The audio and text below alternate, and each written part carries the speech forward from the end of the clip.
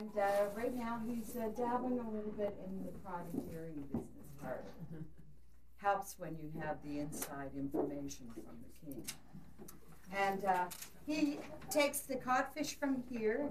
He and his brothers and family take the codfish from here down to the West Indies, and they trade it for the rum and molasses and spices and also sugar and chocolate. Chocolate comes to Louisbourg mainly from Martinique. We know that the governor has 30 pounds of chocolate in his inventory. He keeps that in a locked box in his bedroom. No one can trust his servants. Chocolate is very expensive. Yeah, very expensive at the time. 1 pound or 1 liter livre of chocolate would cost you 3 livres.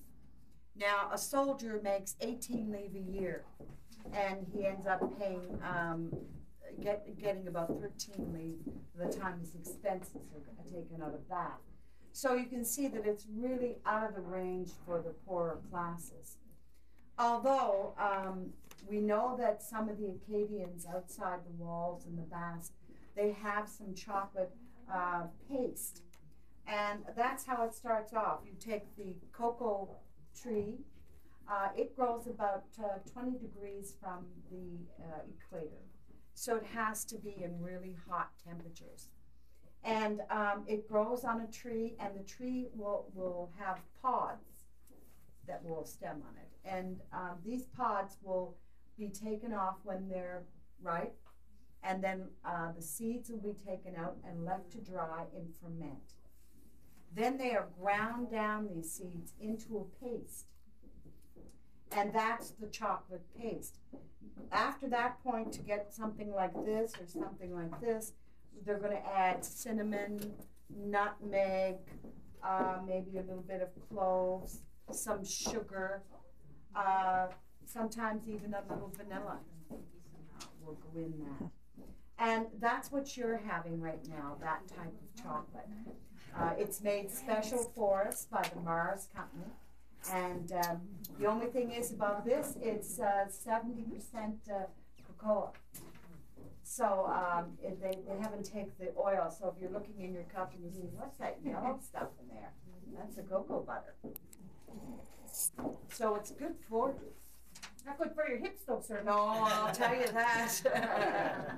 But see, my hips are all just pleats to make me look like I have. I'm actually just 90 pounds. So, getting back to the chocolate.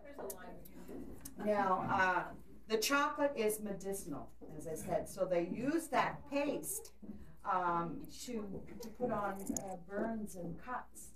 Straits. Like we would use butter in our generation. They were using the cocoa butter. So they kept a little bit aside just for emergency situations. And so even the poorer classes would have just a little bit for that purpose. Also, a ball of chocolate or something that size could be put away in your pouch if maybe you had to go for a distance a day through the woods somewhere, maybe to visit the natives. You do want to freeze to death, so you make sure that chocolate actually heats the body. So if you're going to drink some chocolate, you better have a glass of water to have right after that, so you don't overheat. Pregnant women don't have hot chocolate, and neither do children. It's too medicinal for them. Heat them up too much. Now, the chocolate comes in this size.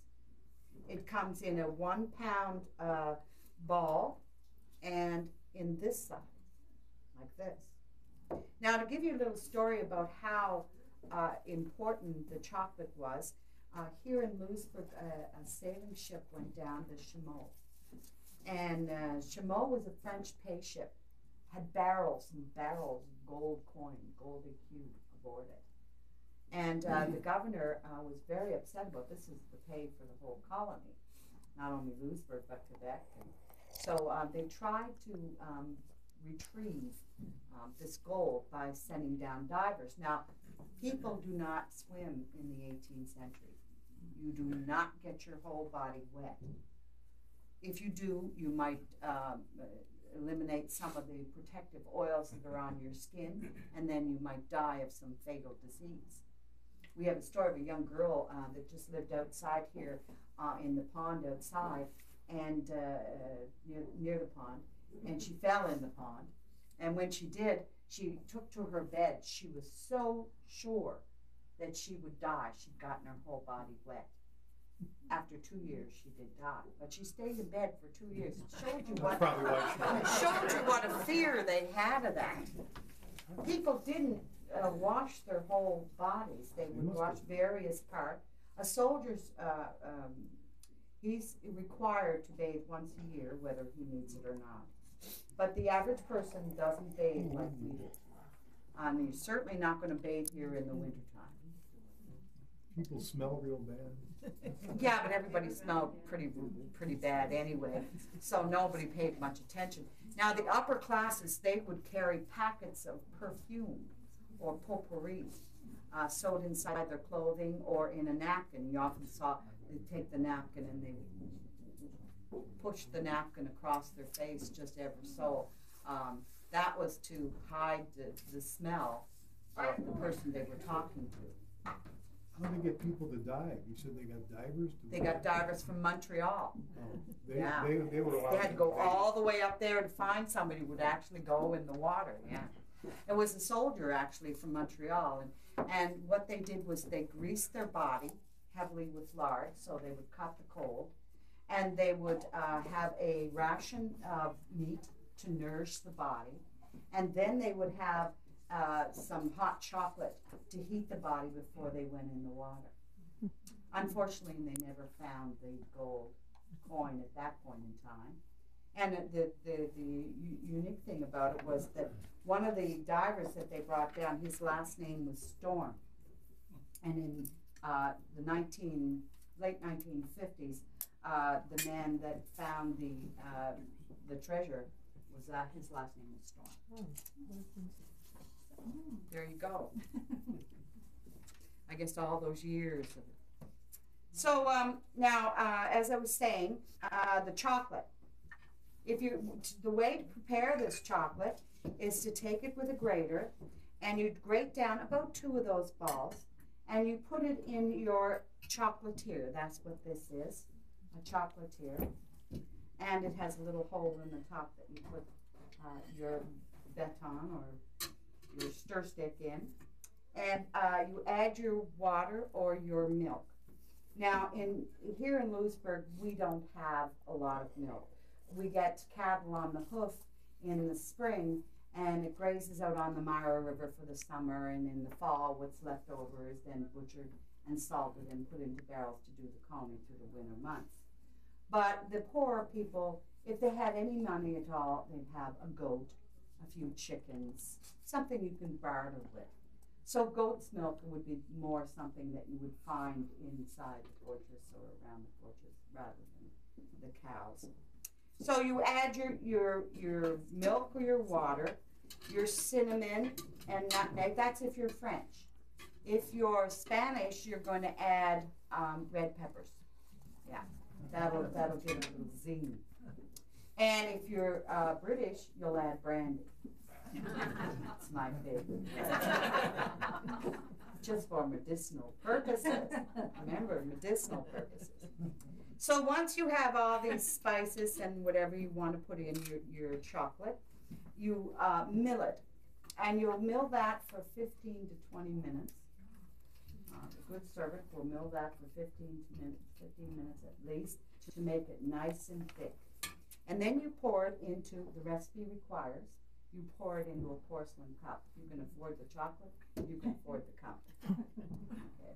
So a nice porcelain cup, and you pour that in there. You can also pour it into a nice little two-handle. You've seen those little two-handle cups? They're for the morning after the night before. So just in case you don't want to spill any chocolate, you got a handle over. So you'd serve that, and as I said, you serve a little water on the side.